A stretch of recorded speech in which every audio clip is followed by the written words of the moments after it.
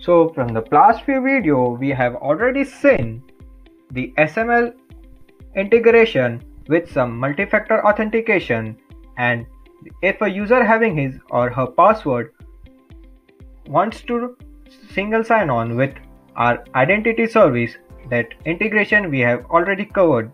Now, if we want to customize an integration according to our need, so we will see how to customize an integration. So for customization, go to Add Web Apps, go to Custom tab, and based on according to your need, just select and add and custom.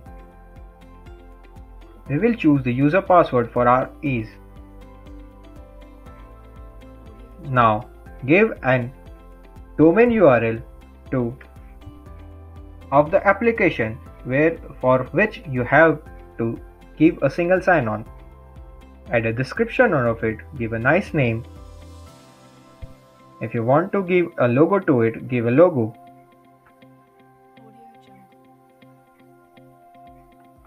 Select the users for it.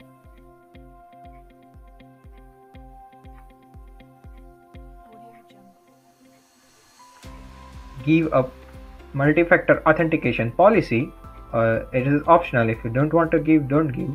Customize or select from the settings. I have chosen the customized one which I have already created. Now click on save.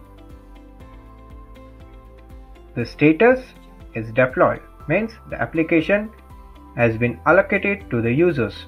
Now reloads the writes. Now a customized Salesforce application should be assigned to the selected users. See the logo which I have said, and let's give a single sign-on. So it asks me for a username and password. Now enter your username and password.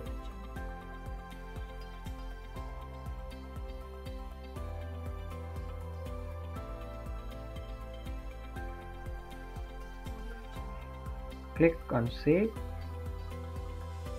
See, it asks me that as we have set an authentication policy.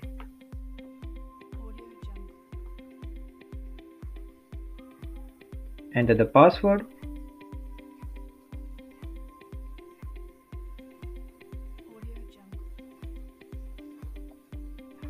So we are able to log in to our Salesforce account with using a custom.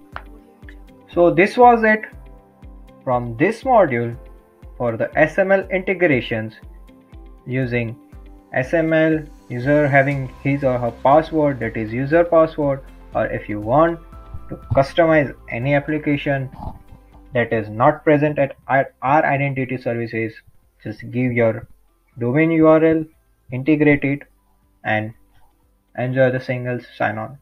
So this was it for the module integrations of web app to identity services.